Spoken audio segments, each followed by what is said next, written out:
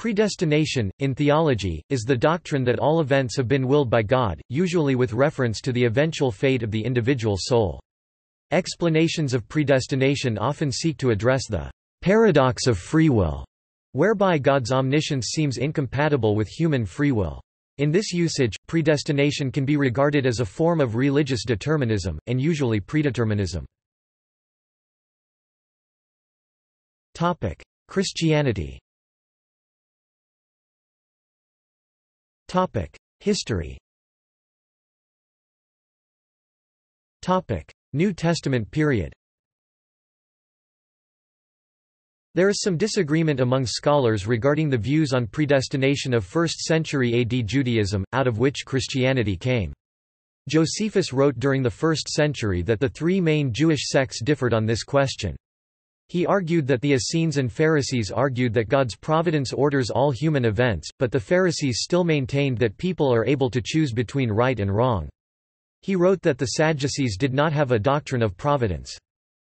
The biblical scholar N. T. Wright argues that Josephus's portrayal of these groups is incorrect, and that the Jewish debates referenced by Josephus should be seen as having to do with God's work to liberate Israel rather than philosophical questions about predestination.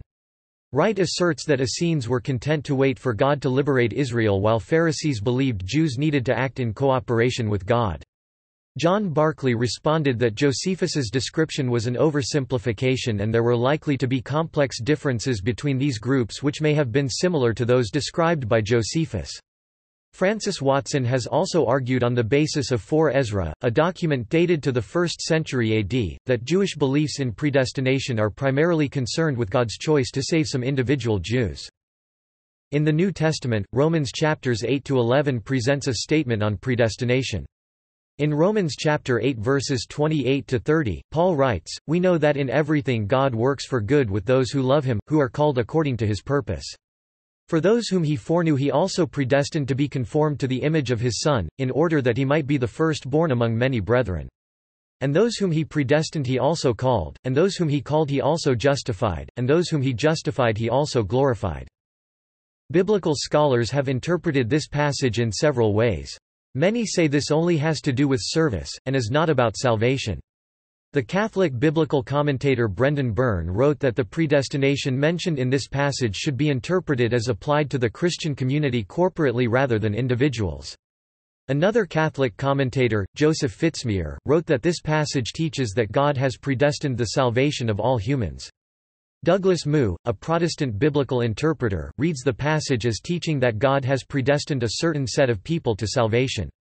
Similarly, Wright's interpretation is that in this passage Paul teaches that God will save those whom he has chosen, but Wright also emphasizes that Paul does not intend to suggest that God has eliminated human free will or responsibility.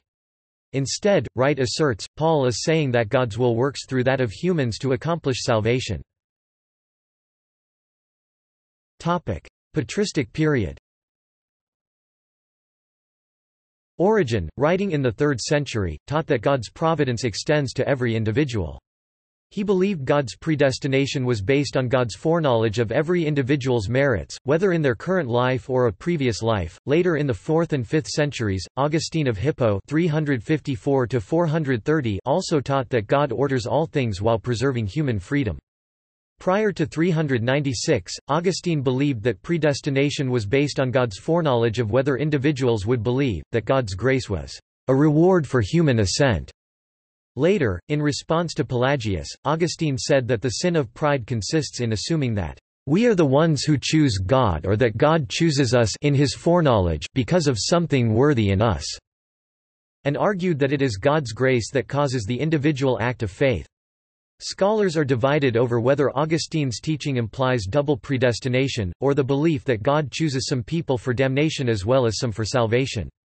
Catholic scholars tend to deny that he held such a view, while some Protestants and secular scholars affirm that Augustine did believe in double predestination. Augustine's position raised objections. Julian of Eclanum expressed the view that Augustine was bringing Manichaean thoughts into the Church. For Vincent of Lerins, this was a disturbing innovation. This new tension eventually became obvious with the confrontation between Augustine and Pelagius, culminating in condemnation of Pelagianism as interpreted by Augustine at the Council of Ephesus in 431. Pelagius denied Augustine's view of predestination in order to affirm that salvation is achieved by an act of free will. The Council of Arles in the late 5th century condemned the position, that some have been condemned to death, others have been predestined to life, though this may seem to follow from Augustine's teaching. The Second Council of Orange in 529 also condemned the position that some have been truly predestined to evil by divine power. In the 8th century, John of Damascus emphasized the freedom of the human will in his doctrine of predestination, and argued that acts arising from people's wills are not part of God's providence at all. Damascene teaches that people's good actions are done in cooperation with God, but are not caused by him. Middle Ages. Gottschalk of Orbe, a 9th-century Saxon monk, argued that God predestines some people to hell as well as predestining some to heaven, a view known as double predestination. He was condemned by several synods, but his views remained popular. Irish theologian John Scotus Eriugena wrote a refutation of Gottschalk. Eriugena abandoned Augustine's teaching on predestination. He wrote that God's predestination should be equated with his foreknowledge of people's choices. In the 12th century, Thomas Aquinas taught that God predestines certain people to the beatific vision based solely on his own goodness rather than that of creatures. Aquinas also believed that people are free in their choices, fully cause their own sin, and are solely responsible for it. According to Aquinas, there are several ways in which God wills actions. He directly wills the good, indirectly wills evil consequences of good things, and only permits evil. Aquinas held that in permitting evil, God does not will it to be done or not to be done. In the 13th century, William of Ockham taught that God does not cause human choices and equated predestination with divine foreknowledge. Though Ockham taught that God predestines based on people's foreseen works, he maintained that God's will was not constrained to do this. Reformation. John Calvin rejected the idea that God permits rather than actively decrees the damnation of sinners, as well as other evil. Calvin did not believe God to be guilty of sin, but he considered it an unfathomable mystery that God seems to simultaneously will sin and to also not will sin. Though he maintained God's predestination applies to damnation as well as salvation, he taught that the damnation of the damned is caused by their sin, but that the salvation of the saved is solely caused by God. Other Protestant reformers, including Huldrych Zwingli, also held double predestinarian views. Views of Christian branches. Eastern Orthodoxy. The Eastern Orthodox view was summarized by Bishop Theophan the Recluse in response to the question, "What is the relationship between the divine provision and our free will?" Answer: the fact that the kingdom of God is taken by force presupposes personal effort. When the Apostle Paul says, "It is not of him that willeth," this means that one's efforts do not produce what is sought. It is necessary to combine them, to strive and to expect all things from grace. It is not one's own efforts that will lead to the goal, because without grace, efforts produce little, nor does grace without effort bring what is sought, because grace acts in us and for us through our efforts. Both combine in a person to bring progress and carry him to the goal. God's foreknowledge is unfathomable. It is enough for us with our whole heart to believe that it never opposes God's grace and truth, and that it does not infringe man's freedom. Usually this resolves as follows: God foresees how a man will freely act and makes dispositions accordingly. Divine determination depends on the life of a man, and not his life upon the determination. Catholicism. Catholicism teaches the doctrine of predestination, while rejecting the classical Calvinist view known as double predestination. This means that while it is held that those whom God has elected to eternal life will infallibly attain it, and are therefore said to be predestined to salvation by God, those who perish are not predestined to damnation. According to the Catholic Church, God predestines no one to go to hell. For this, a willful turning away from God, a mortal sin, is necessary, and persistence in it until the end. Catholicism has been generally discouraging to human attempts to guess or predict the divine will.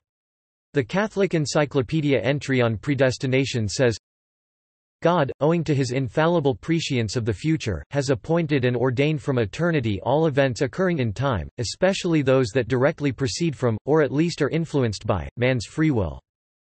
The heretical 17th and 18th century sect within Roman Catholicism known as Jansenism preached the doctrine of double predestination, although Jansenism claimed that even members of the saved elect could lose their salvation by doing sinful, unrepented deeds, as implied in Ezekiel chapter 18 verses 21–28 in the Old Testament of the Bible.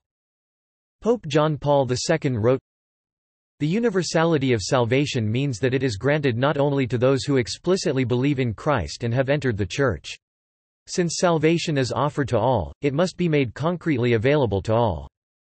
Grace comes from Christ, it is the result of his sacrifice and is communicated by the Holy Spirit. It enables each person to attain salvation through his or her free cooperation." The Catholic Catechism says, "To God, all moments of time are present in their immediacy. When therefore he establishes his eternal plan of predestination, he includes in it each person's free response to his grace." Catholics do not believe that any hints or evidence of the predestined status of individuals is available to humans, and predestination generally plays little or no part in Catholic teaching to the faithful, being a topic addressed in a professional theological context only. Augustine of Hippo laid the foundation for much of the later Catholic teaching on predestination. His teachings on grace and free will were largely adopted by the Second Council of Orange 529, whose decrees were directed against the Semi-Pelagians. Augustine wrote, "God promised not from the power of our will but from his own predestination. For he promised what he himself would do, not what men would do. Because, although men do those good things which pertain to God's worship, he himself makes them to do what he has commanded, it is not they that cause him to do what he has promised. Otherwise the fulfillment of God's promises would not be in the power of God, but in that of men." Augustine also teaches that people have free will. For example, in On Grace and Free Will, see especially chapters EIV, Augustine states that He God has revealed to us, through his holy scriptures, that there is in man a free choice of will, and that God's precepts themselves would be of no use to a man unless he had free choice of will, so that by performing them he might obtain the promised rewards. Chap. 2. Thomas Aquinas' views concerning predestination are largely in agreement with Augustine and can be summarized by many of his writings in his Summa Theologia. God does reprobate some. For it was said above 1 that predestination is a part of providence. To providence, however, it belongs to permit certain defects in those things which are subject to providence, as was said above Q 22, 2. Thus, as men are ordained to eternal life through the providence of God, it likewise is part of that providence to permit some to fall away from that end. This is called reprobation. Thus, as predestination is a part of providence, in regard to those ordained to eternal salvation, so reprobation is a part of providence in regard to those who turn aside from that end. Hence reprobation implies not only foreknowledge, but also something more, as does providence, as was said above Q 22, 1. Therefore, as predestination includes the will to confer grace and glory, so also reprobation includes the will to permit a person to fall into sin, and to impose the punishment of damnation on account of that sin. Protestantism. Comparison between Protestants. This table summarizes the classical views of three different Protestant beliefs. Lutheranism. Lutherans historically hold to unconditional election unto salvation. However, some do not believe that there are certain people that are predestined to salvation, but salvation is predestined for those who seek God. Lutherans believe Christians should be assured that they are among the predestined. However, they disagree with those who make predestination the source of salvation rather than Christ's suffering, death, and resurrection. Unlike some Calvinists, Lutherans do not believe in a predestination to damnation. Instead, Lutherans teach eternal damnation as a result of the unbeliever's sins, rejection of the forgiveness of sins, and unbelief. Martin Luther's attitude towards predestination is set out in his On the Bondage of the Will, published in 1525. This publication by Luther was in response to the published treatise by Desiderius Erasmus in 1524 known as On Free Will. Luther based his views on Ephesians chapter 2 verses 8–10, which says, "For by grace you have been saved through faith, and that not of yourselves, it is the gift of God, not of works, lest anyone should boast. For we are his workmanship, created in Christ Jesus for good works, which God prepared beforehand that we should walk in them." Calvinism. The Belgic Confession of 1561 affirmed that God delivers and preserves from perdition all whom he, in his eternal and unchangeable counsel, of mere goodness hath elected in Christ Jesus our Lord, without respect to their works. Article 16. Calvinists believe that God picked those who he will save and bring with him to heaven before the world was created. They also believe that those people God does not save will go to hell. John Calvin thought people who were saved could never lose their salvation, and the elect, those God saved, would know they were saved because of their actions. In this common, loose sense of the term, to affirm or to deny predestination has particular reference to the Calvinist doctrine of unconditional election. In the Calvinist interpretation of the Bible, this doctrine normally has only pastoral value related to the assurance of salvation and the absolution of salvation by grace alone. However, the philosophical implications of the doctrine of election and predestination are sometimes discussed beyond these systematic bounds. Under the topic of the doctrine of God, theology proper, the predestinating decision of God cannot be contingent upon anything outside of himself, because all other things are dependent upon him for existence and meaning. Under the topic of the doctrines of salvation, soteriology, the predestinating decision of God is made from God's knowledge of his own will, Romans chapter 9 verse 15, and is therefore not contingent upon human decisions. Rather, free human decisions are outworkings of the decision of God, which sets the total reality within which those decisions are made in exhaustive detail, that is, nothing left to chance. Calvinists do not pretend to understand how this works, but they are insistent that the Scriptures teach both the sovereign control of God and the responsibility and freedom of human decisions. Calvinist groups use the term hyper-Calvinism to describe Calvinistic systems that assert without qualification that God's intention to destroy some is equal to his intention to save others. Some forms of hyper-Calvinism have racial implications, as when Dutch Calvinist theologian Franciscus Gomarus however argued that Jews, because of their refusal to worship Jesus Christ, were members of the non-elect, as also argued by John Calvin himself, based on 1 John chapter 2 verses 22–23 in the New Testament of the Bible. Some Dutch settlers in South Africa argued that black people were sons of Ham, whom Noah had cursed to be slaves, according to Genesis chapter 9 verses 18–19, or drew analogies between them and the Canaanites, suggesting a chosen people ideology similar to that espoused by proponents of the Jewish nation. This justified racial hierarchy on earth, as well as racial segregation of congregations, but did not exclude blacks from being part of the elect. Other Calvinists vigorously objected to these arguments. See Afrikaner Calvinism. Expressed sympathetically, the Calvinist doctrine is that God has mercy or withholds it, with particular consciousness of who are to be the recipients of mercy in Christ. Therefore, the particular persons are chosen, out of the total number of human beings, who will be rescued from enslavement to sin and the fear of death, and from punishment due to sin, to dwell forever in his presence.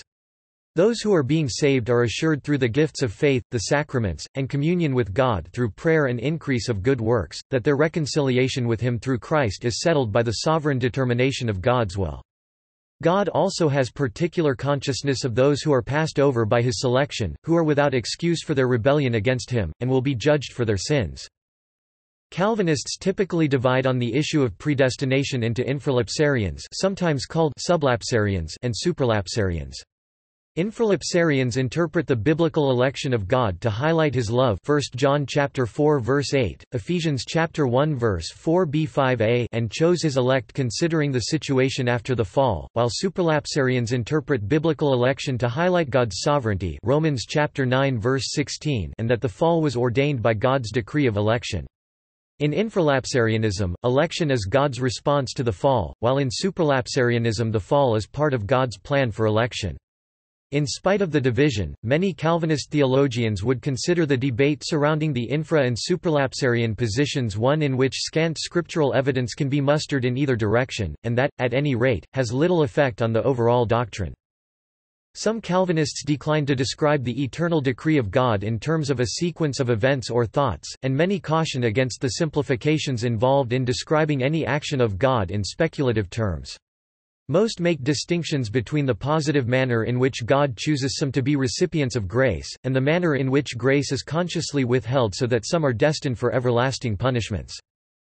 Debate concerning predestination according to the common usage concerns the destiny of the damned, whether God is just if that destiny is settled prior to the existence of any actual volition of the individual, and whether the individual is in any meaningful sense responsible for his destiny if it is settled by the eternal action of God. Arminianism. Arminians hold that God does not predetermine, but instead infallibly knows who will believe and perseveringly be saved. This view is known as conditional election, because it states that election is conditional on the one who wills to have faith in God for salvation. Although God knows from the beginning of the world who will go where, the choice is still with the individual. The Dutch Calvinist theologian Franciscus Gomarus strongly opposed the views of Jacobus Arminius with his doctrine of supralapsarian predestination. The Church of Jesus Christ of Latter-day Saints. The Church of Jesus Christ of Latter-day Saints (LDS Church) rejects the doctrine of predestination, but does believe in foreordination. Foreordination, an important doctrine of the LDS Church, teaches that during the pre-mortal existence, God selected, foreordained, particular people to fulfill certain missions, callings, during their mortal lives. For example, prophets were foreordained to be the Lord's servants. See Jeremiah chapter 1 verse 5. All who receive the priesthood were foreordained to that calling, and Jesus was foreordained to enact the atonement. The LDS Church teaches the doctrine of moral agency, the ability to choose and act for ourselves, and decide whether to accept Christ's atonement. Types of predestination. Conditional election. Conditional election is the belief that God chooses for eternal salvation those whom he foresees will have faith in Christ. This belief emphasizes the importance of a person's free will. The counter-view is known as unconditional election, and is the belief that God chooses whomever he will, based solely on his purposes and apart from an individual's free will. It has long been an issue in Calvinist-Arminian debate. An alternative viewpoint is corporate election, which distinguishes God's election and predestination for corporate entities such as the community in Christ, and individuals who can benefit from that community's election and predestination so long as they continue belonging to that community. Supralapsarianism and infralapsarianism. Infralapsarianism, also called sublapsarianism, holds that predestination logically coincides with the preordination of man's fall into sin. That is, God predestined sinful men for salvation. Therefore, according to this view, God is the ultimate cause, but not the proximate source or author of sin. Infralapsarians often emphasize a difference between God's decree, which is inviolable and inscrutable, and his revealed will, against which man is disobedient. Proponents also typically emphasize the grace and mercy of God toward all men, although teaching also that only some are predestined for salvation. In common English parlance, the doctrine of predestination often has particular reference to the doctrines of Calvinism. The version of predestination espoused by John Calvin, after whom Calvinism is named, is sometimes referred to as double predestination, because in it God predestined some people for salvation, i.e. unconditional election, and some for condemnation, i.e. reprobation, which results by allowing the individual's own sins to condemn them. Calvin himself defines predestination as the eternal decree of God, by which he determined with himself whatever he wished to happen with regard to every man. Not all are created on equal terms, but some are preordained to eternal life, others to eternal damnation, and, accordingly, as each has been created for one or other of these ends, we say that he has been predestined to life or to death. On the spectrum of beliefs concerning predestination, Calvinism is the strongest form among Christians. It teaches that God's predestining decision is based on the knowledge of his own will rather than foreknowledge, concerning every particular person and event, and, God continually acts with entire freedom, in order to bring about his will in completeness, but in such a way that the freedom of the creature is not violated. but rather, established. Calvinists who hold the infralapsarian view of predestination usually prefer that term to sublapsarianism, perhaps with the intent of blocking the inference that they believe predestination is on the basis of foreknowledge, sublapsarian meaning, assuming the fall into sin. The different terminology has the benefit of distinguishing the Calvinist double predestination version of infralapsarianism from Lutheranism's view that predestination is a mystery, which forbids the unprofitable intrusion of prying minds since God only reveals partial knowledge to the human race. Supralapsarianism is the doctrine that God's decree of predestination for salvation and reprobation logically precedes his preordination of the human race's fall into sin. That is, God decided to save, and to damn, he then determined the means by which that would be made possible. It is a matter of controversy whether or not Calvin himself held this view, but most scholars link him with the infralapsarian position. It is known, however, that Calvin's successor in Geneva, Theodore Beza, held to the supralapsarian view. Double predestination. Double predestination, or the double decree, is the doctrine that God actively reprobates, or decrees damnation of some, as well as salvation for those whom he has elected. Augustine made statements that on their own seem to teach such a doctrine, but in the context of his other writings it is not clear whether he held it. Augustine's doctrine of predestination does seem to imply a double predestinarian view. Gottschalk of Orbe taught it more explicitly in the 9th century, and Gregory of Rimini in the 14th. During the Protestant Reformation, John Calvin also held double predestinarian views.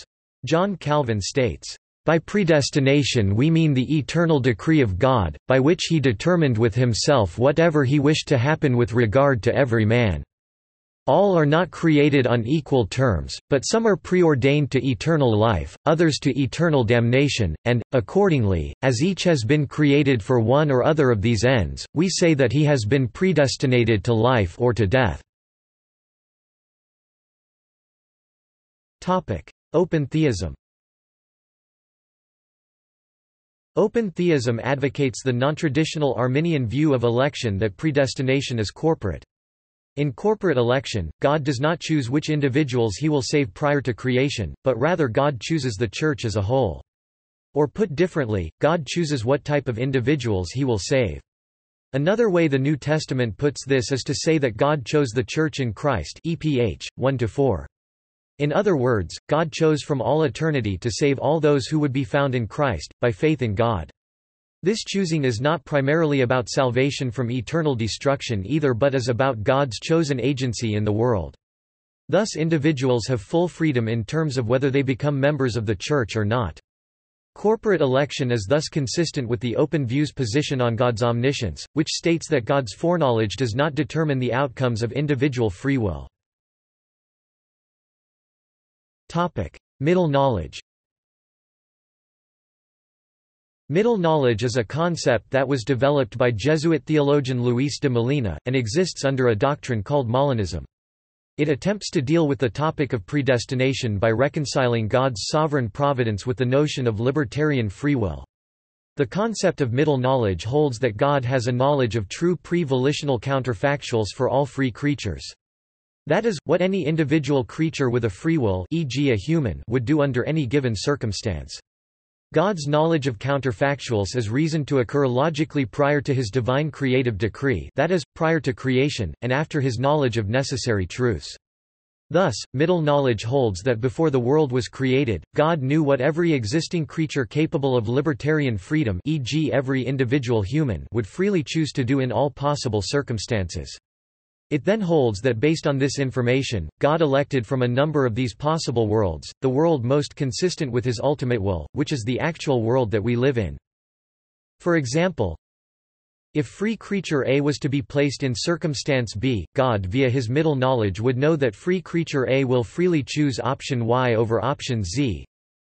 If free creature A was to be placed in circumstance C, God via his middle knowledge would know that free creature A will freely choose option Z over option Y. Based on this middle knowledge, God has the ability to actualize the world in which A is placed in a circumstance that he freely chooses to do what is consistent with God's ultimate will. If God determined that the world most suited to his purposes is a world in which A would freely choose Y instead of Z, God can actualize a world in which free creature A finds himself in circumstance B. In this way, middle knowledge is thought of by its proponents to be consistent with any theological doctrines that assert God as having divine providence and man having a libertarian freedom, e.g.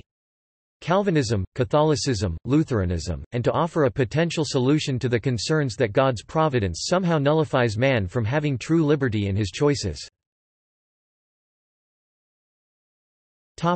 Islam.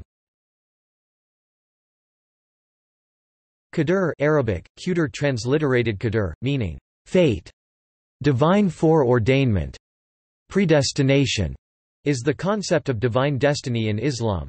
It is one of Sunni Islam's 6 pillars of faith, along with belief in the oneness of God, the revealed books, the prophets of Islam, the day of resurrection and angels. In Islam, predestination is the usual English language rendering of a belief that Muslims call al-Qada wa al-Qadr in Arabic. The phrase means, the divine decree and the predestination. In Islam, God has predetermined, known, ordained, and is constantly creating every event that takes place in the world. This is entailed by his being omnipotent and omniscient. Sunni scholars hold that there is no contradiction in people's deeds and naturally their choices being created and predetermined by the Creator, since they define free will to be the antonym of compulsion and coercion. People, in the Sunni perspective, do acknowledge that they are free, since they do not see anybody or anything forcing them to do whatever they chose to do. This, however, does not contradict that everything they do, including the choices they make, are predestined and predetermined by God. Consequently, people are already predestined to either heaven or hell at birth, as Sunnis believe. However, they will have no argument on the Day of Judgment since they never knew in advance what their fate would be, and they do acknowledge that they have choice, which is what moral responsibility comes with. The concept of human will being predetermined by God's will is stated clearly in the Quran. Verily this the Holy Quran is no less than a message to all the worlds, with profit to whoever among you wills to go straight, but ye shall not will except as God wills, the cherisher of the worlds. Predestination is rejected in Shi'ism. Judaism.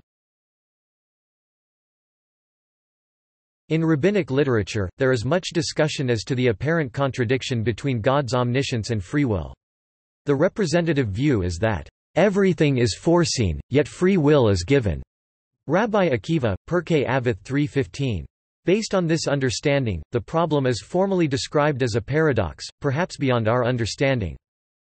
Hasdai Crescas resolved this dialectical tension by taking the position that free will doesn't exist.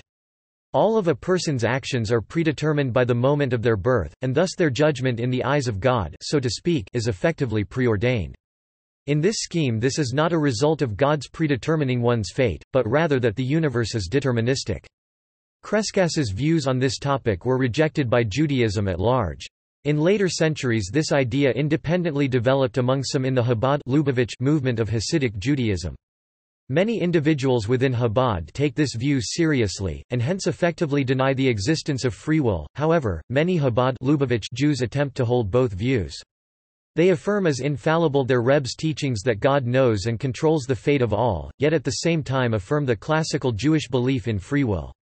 The inherent contradiction between the two results in their belief that such contradictions are only apparent due to man's inherent lack of ability to understand greater truths and due to the fact that creator and created exist in different realities. The same idea is strongly repeated by Rambam, Mishnah Torah, Laws of Repentance, Chapter 5. Many other Jews, Orthodox, Conservative, Reform and Secular, affirm that since free will exists, then by definition one's fate is not preordained. It is held as a tenet of faith that whether God is omniscient or not, nothing interferes with mankind's free will. Some Jewish theologians, both during the medieval era and today, have attempted to formulate a philosophy in which free will is preserved, while also affirming that God has knowledge of what decisions people will make in the future.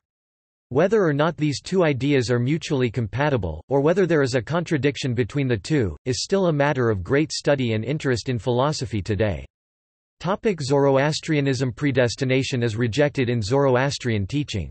Humans bear responsibility for all situations they are in, and in the way they act toward one another. Reward, punishment, happiness, and grief all depend on how individuals live their lives. See also biochemical predestination, clockwork universe, fatalism, providentialism, vocation. References. Sources: Calvin, John. Institutes of the Christian Religion, Henry Beveridge, trans. Chadwick, Henry 1993. The Early Church. Penguin. James, Frank A. 3 1998. Peter Martyr, Vermigli and Predestination, The Augustinian Inheritance of an Italian Reformer. Oxford, Clarendon, Via Questia, subscription required. Help. Levering, Matthew 2011. Predestination, Biblical and Theological Paths. New York, Oxford University Press. ISBN 978-0-19-960452-4. Truman, Karl R. 1994. Luther's Legacy, Salvation and English Reformers, 1525–1556. Oxford, Clarendon, Via Questia, subscription required. Help. Further reading. Leif Dixon, Practical Predestinarians in England, c. 1590–1640, Farnham, Ashgate, 2013, ISBN 9781409463863. Book Review at 1 Akin, James. The Salvation Controversy. San Diego, California, Catholic Answers, 2001. Vid. p. 77, 83–87, explaining the resemblances of this Catholic dogma with, and the divergences from, the teaching of Calvin and Luther on this matter. ISBN 1-888992-18-2. Garrigo-Lagrange, Reginald. Predestination. Rockford, Illinois, Tan Books, 1998, Cop. 1939. N.B., trans. Of the authors La Prédestination des Saints et la Grâce, reprint of the 1939 ed. Of the trans, published by G. Herder Book Co., St. Louis, Mo. ISBN 0-89555-634-0. PBK. Park, J. Un, John Knox's Doctrine of Predestination and its Practical Application for His Ecclesiology, 5, 2 2013, 65–90, Puritan Reformed Journal, blank. John Playfair D.1632 on Conditional Predestination, a well-mixed version of Scientia Media and Resistible Grace, Reformation and Renaissance Review, 18.2 2016, 155–73.